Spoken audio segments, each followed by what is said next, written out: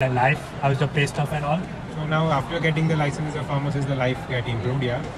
So the pay stuff usually is a range of $40 to $60 depending on like which place you work and how you work. So yeah, around 40 to 60 per hour is the range. Okay. So which province are good for the pharmacists, like Ontario?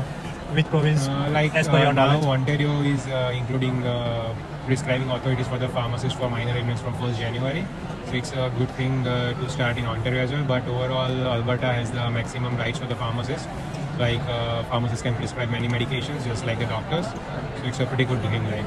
Okay, so it's better scope, right? Yeah, so like many of the shops there have pharmacists sitting as a doctor and the patients come for the evaluation and getting the prescriptions. Any suggestion for the new pharmacists who will be coming to Canada? Any advice you want to give?